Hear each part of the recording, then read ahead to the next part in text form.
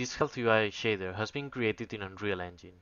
Currently, it can be changed the shape of the points of health and the number of them, saving the user time to create a complex UI widget on Unreal. The shader is interactive through exposed material parameters, which allow the developer to modify various properties. The field color 1 and 2 allows the user to change the left and right color of the field life units. The white color allows the user to change the color of the lost life units. The negative and positive corners from 1 to 4 controls the curve of each corner in either the lost life units or the life field units. There is also the border width that controls the stroke size of all lost units. The height and width control the scale in Y and X in all units from its center.